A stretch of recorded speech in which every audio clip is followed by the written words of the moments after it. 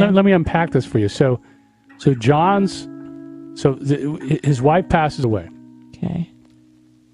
His 16-year-old son, unbeknownst to John, was dating the stepdaughter of my client. Yep. Stepsister of my client. Mm-hmm. So John gets into the courtroom.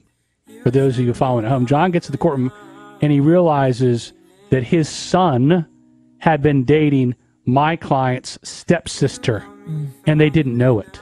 So let's and then everything that happened afterwards, which we'll get into. But let's go back to that. Develop it. You're in the hospital room. You're in there. Your wife's in there. Is your son in there? Yeah. Mm-hmm.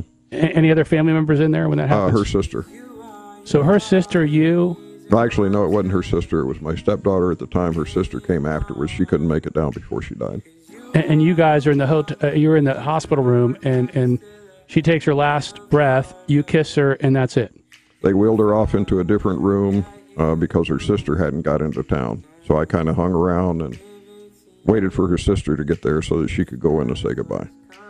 So it was not a good situation. That's my horrible. Stepson by that time and my stepdaughter, everybody was there. Tough situation, man. That's horrible. Yeah.